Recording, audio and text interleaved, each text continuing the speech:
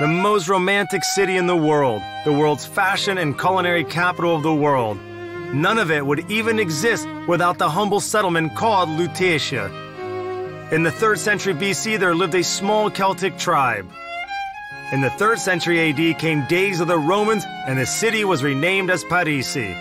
A couple of centuries later, the legendary king of the Franks, Clovis I, established Parisi, or Paris, to be the capital of his country. These are ducks. French call it canard.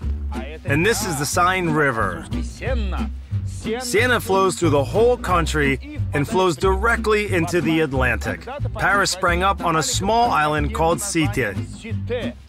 Since then, Seine became both the main trade route and the natural line of defense.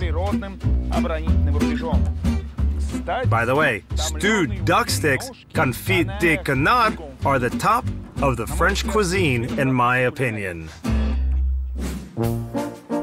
Cradle of Paris, the island of Cité divides Seine into 2 branches. The 2 coasts of the main French river are completely different. The southern coast of Rive Gauche is the home of Notre Dame. The Sorbonne, the Latin Quarter. There are lots of students, artists, and performers. The northern coast, or Rive Droit, is the administrative business and shopping center. Commerce in Paris was always humming. The Celts, the Romans, the Franks, all of them traded here. And all that thanks to the Seine, because big rivers were always the perfect means of commercial communication. And if there's money, there's life.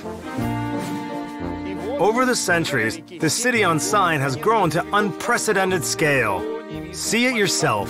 The best view on the city you get from the legendary Montmartre Hill, where we are right now. Behind my back is one of Paris' symbols, Sacré-Cœur Basilica, which was built to expiate the Paris Commune. The building is modest in size, I should say. If I was building something for my sins, it would be the size of a Cheops pyramid at least.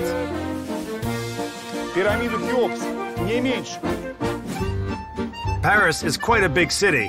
Administratively, it is divided into 20 districts, arrondissements. They spirally radiate from the center to the severe Parisian outskirts. Paris core consists of districts 1 to 6, its historical center, museums, art galleries, and historical sites. To live around here is highly prestigious and incredibly expensive. By the way, the population of Paris nowadays a little less than 2.5 million people. Then add about the same amount of tourists coming here every year. The word tourist is also French, by the way. Frenchmen do not really adore tourists because tourists are simply not Frenchmen. And since the French once invented tourists, they came up with how to neutralize them as well. They left landscapes, malls, and hypermarkets for tourists to plunder and vanished in hundreds of small cafes, shops, and marketplaces.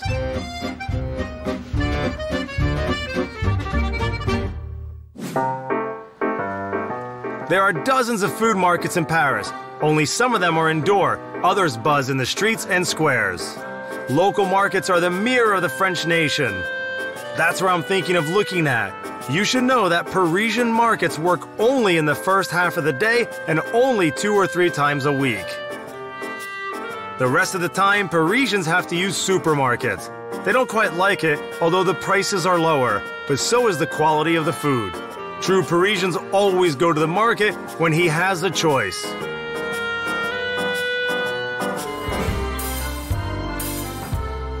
The French in general and the Parisians in particular are quite thrifty, but bargaining is not accepted at the Paris markets. Salesmen can offer discounts only to regular customers. The rest, even the most talkative and charming, pay according to the price list. Most Parisian markets are explored by tourists long ago, so I invite you to go somewhere Parisians go themselves. It is time for our regular feature, the Global Market Dictionary. The letter B, bread. French bread starts also from B, baguette. Just imagine, there's 150,000 bakeries in Paris. And thanks to their efforts, 6 in the morning, the whole city is already filled with the smell of a bakery. Each year, a special contest takes place between these bakeries. Winning it is like winning the Olympics. This year, it was won by the bakery La Parisienne. Here's the proof. And now it's time for the champions. Meet Monsieur Miguel and Monsieur Florian. We are extremely happy to win in such a prestigious competition which involves all the Parisian bakery. Throughout the year, members of the jury were selecting baguettes from hundreds of applicants. They evaluated the length of baguette, its weight, taste, smell, and crunch. The jury consisted of culinary experts and the winners of previous year's competitions. As the bakery who won this title, we are honored to deliver our baguettes to the Élysée Palace to the French President François Hollande. I hope that you will appreciate our baguettes as well. You cannot imagine a true Parisian without a baguette, like a true Venetian without a gondola. According to statistics, 500,000 baguettes are sold in Paris every day. Each one is worth €1.20. It's the price of any baguette, the one that's going to the Élysée Palace or any other. The baguette contest winners don't even think about rising the prices. The Parisians are quite cheap and wouldn't overpay for baguettes just because they are somewhat special. Good day, mademoiselle. One baguette, please.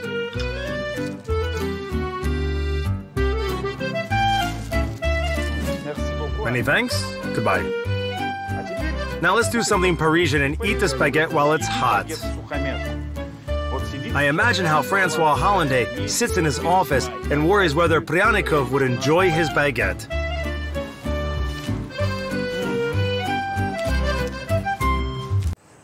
The address is Paris, 3rd arrondissement, Rue de Bretagne.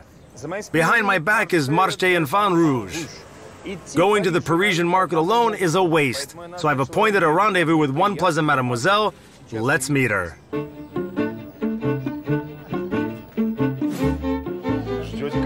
Waiting for someone, mademoiselle? You, sir. Take a seat. Oh, thank you. Thank you very much. Is this for me? Of course. I'm extremely sharp today, Kate. There's about 160 million markets in Paris. Why do you meet here? We are on the market Les Enfants Rouges, Red Children. It is the oldest indoor market in Paris. It is a strange name, Red Children, isn't it? Who are these Red Children? The reason is that in the 17th century, Margaret of Nevers founded here a boarding school for orphans. The uniforms these orphans wore were red cloaks. So it comes from these red cloaks, the color of love and compassion, that gave this place a name. What market traditions are here in France? Well, in France, the market, it's really a tradition. It's prestigious. The French often have their own salesmen. Everyone has his own fish dealer, his own meat dealer. They always ask for their advice. It is normal to ask for cooking tips if you want to cook a specific meal from what you've just bought. So in this case, the salesman at the market is not just a vendor, Of course. but he's also a culinary consultant who won't let you down. With a cup of coffee. Finish yours and let's go. I'll show you something. Good idea. I'll do it Italian style in one take. Let's go. Let's go.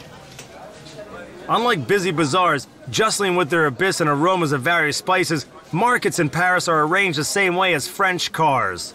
Simple and tasteful. Right at the entrance, they sell vegetables. A true Parisian cannot and does not want to live without them. The French Ministry of Health recommends to eat at least 5 vegetables a day. Wait a second, do you mean different types of Of vegetables? course. Well, I would suggest to mix eggplant, zucchini, peppers, and tomatoes, and then you get 4 vegetables in one meal. Ratatouille. Okay, once again, eggplant, zucchini, Red pepper, pepper, tomatoes. and tomatoes. We mix it all together. Yes. Simmer? Yes. And the French Ministry of Health is already satisfied with us, right? Yes. Okay, you've lived here long enough. Do you follow this rule yourself? Of course. And what does the French Ministry of Health say about meat? No more than 2 times a week. Meat 2 times a week? Of course. With your culinary culture? Less is better in that case. Oh, how French it is. Less is better. They say, well, it's much more expensive and on a giant half-empty plate. Speaking of the Parisian markets, local butchers are something else. It is argued that the French do not have any sense of disgust for food. That's because they can eat any part of the animal and do not even consider concealing it somehow. Kate, you French are so lucky. Having so much good food, you have a great opportunity to cook something new and delicious every day. You're wrong about that. The French hardly cook themselves. How come? Well, during the week, they dine somewhere in cafes or in restaurants, and on weekends, they are usually too lazy to cook at home, so they go to some tavern where delicious meals that take a long time to cook are already prepared by somebody else. And here, as we see, such meals are available. Yes, here they are. That one is quite interesting. It's chicken and jelly. Very similar to jelly. The difference is that it is made from a pig's head with the use of the tongue. Unlike jelly, it's not made from bones, but a pig's skin. I see. And what do we have here? This is hogling leg. Is it already cooked? Of course. I adored already. So here we have sausages, black puddings, nothing special. Of course. And here I see one of my favorite words in the world that I can read in any language. It is terrine. Terrine is a sort of spread. The only difference is that it's not potted, but chopped into quite large pieces, because most probably it will be baked in the oven later. Sometimes they bake it into the crust of a bread, or just in the dough. And over there we have another very tasty French word. It says foie de porc, right? Confit. Yes, it is pork liver marinated and baked. Pork liver? And cooked in confit style, which means a long and tedious squish. Yes, yes, yes. You know French cuisine better than me. I just get really smart when I'm around beautiful women. French chicken and jelly, 18 euros per kilo. Roasted hogling leg, 15 euros per kilo. Marinated pork liver, 32 euros per kilo. This is a terrine made of duck, a terrine made of rabbit, all kinds of terrine. Listen, actually both terrines and spreads are made of processed meat. Yes. Although you can take a piece of meat and make a steak, how come the French started doing this? Well, you know, it is because it's a poor man's food. These are the leftovers that have been scraped from the bones, leftovers from other meals, so they can be processed in order to keep everything you can consume and not throw anything out. That's how they came up with such delicious meals that are very popular nowadays. Yeah, very popular. Actually, any kind of poor man's food is popular nowadays. Hard times, huh? Yeah, good one. Coming up next, the cheese champions. Where to buy and how to culture the best French cheese. I've heard that if you do not know nothing about cheese and wine, you can lose your French citizenship. Having a taste of the cheese haute côtière. What do I smell? No offense. It smells like a cauliflower, really. A cauliflower which was in storage for a week. Worldwide market, we pay a visit to the largest and most famous flea market in the world. Saint-Ouen is divided into 14 markets. Their total area is 70,000 square meters. So it is larger than the territory of Monaco. Seems to be so. The world's best textile shop offers you antique fabrics of any kind. I cannot even imagine a situation in which I could give it away. How do you call this ragged piece of...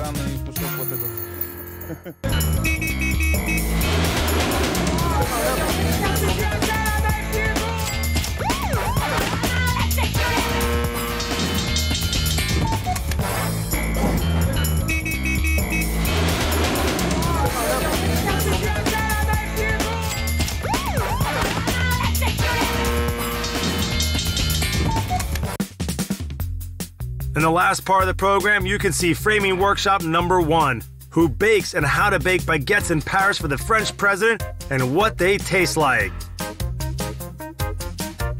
I imagine how Francois Hollande sits in his office and worries whether Pryanikov would enjoy his baguette. Private advice, where do you find the best grocery market in Paris? And what can you buy there? And what does the French Ministry of Health say about meat? No more than 2 times a week. Neither fish nor fowl, prime byproducts for true Parisians. It's chicken and jelly. Very similar to jelly. The difference is that it is made from a pig's head with the use of tongue. After arriving in Paris and visiting the best local bakery, the Boulevard Raspail Market and the Marais District Market, I am going to visit one secret place in the company of my charming guide, Catherine Kudezer.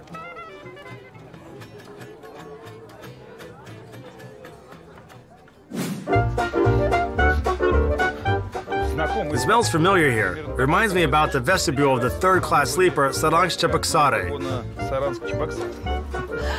Please don't tell this to the French. They will be very offended. The smell comes from the cheese shop where we are heading right now.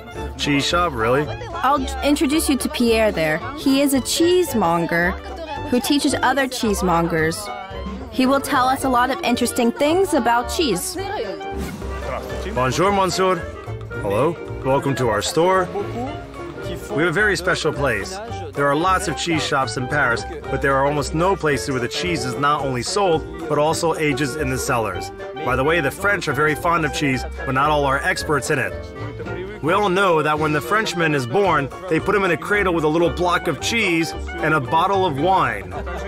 And also, I've heard that if you do not know anything about cheese and wine, you can lose your French citizenship. By the way, that's why in France it's allowed to drink some wine before you get behind the wheel, because it's a tradition. We've got a 17th century cellar under the shop, where we have located the workshop. Let me show it to you. Ask anyone who knows the Parisians personally, if something happens in the world of groceries, they will survive it. Possibly they can live without oysters, scallops, and mussels. Grinding their teeth, they will do without spreads and foie gras. But if a Parisian cheese shop would go empty, I swear to God, the new great French Revolution would start with its own guillotines, marats, and other Dantons. Wow. This is what the French prosaically call a cellar. Our cheese shop is next to the Market Enfant Rouge.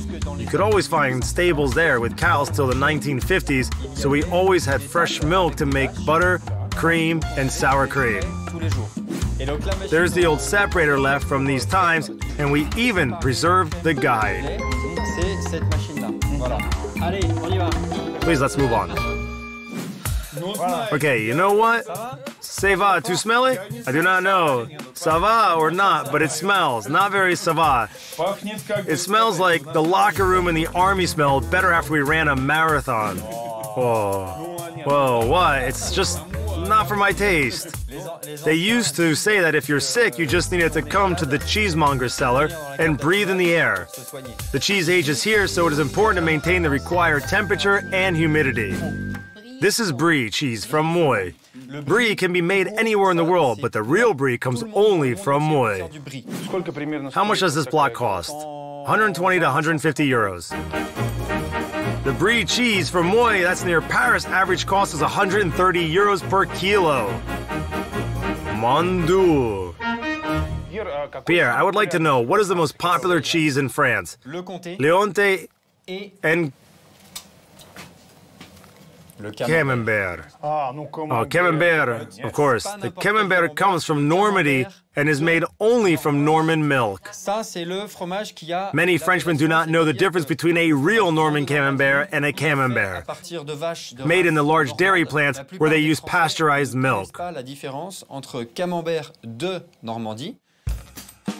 Camembert from Normandy, 3 euros and 50 cents to 7 euros for a 250-gram block. You can laugh in the face of those who sell it for more. I just witnessed a block of the most proper Camembert in the world, and by some reason Pierre does not allow me to touch it.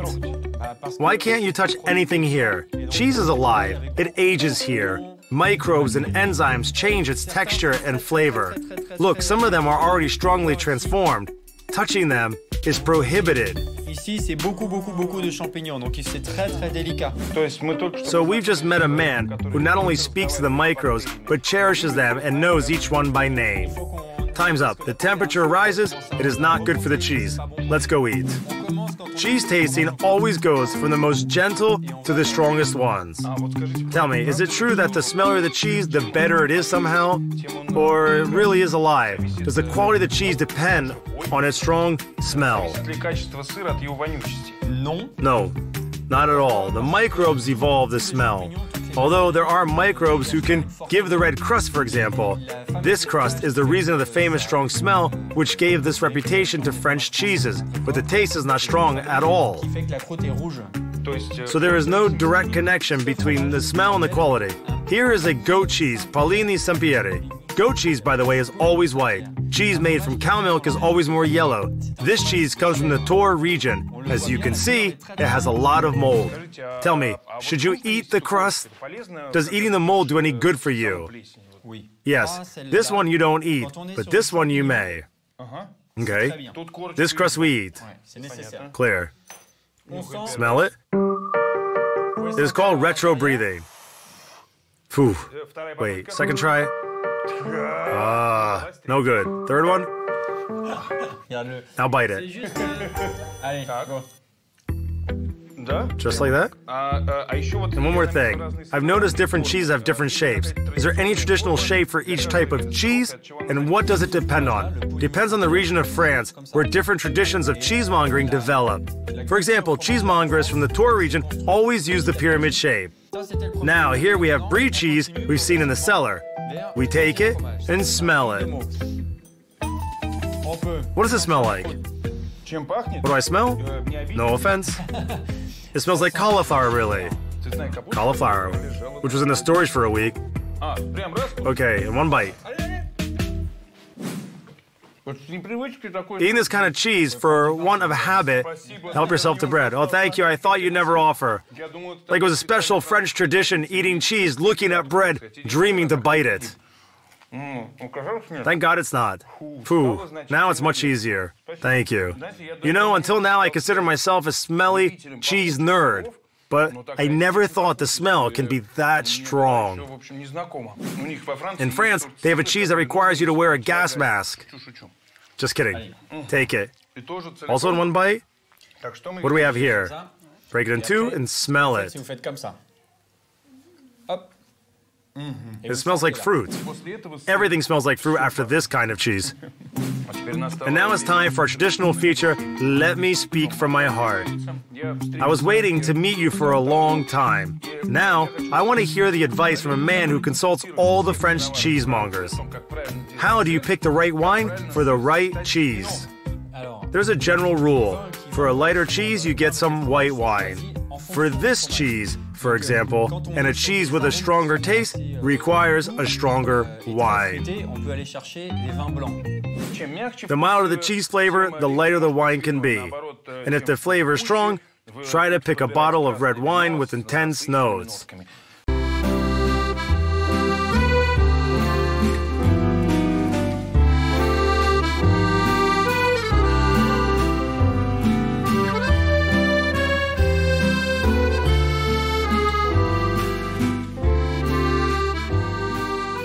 Millions of people right now are buying and selling something. That means I have still got places to go. Alexander Pryanikov from the World Market. Enchanté, bonsoir, au revoir, and good luck.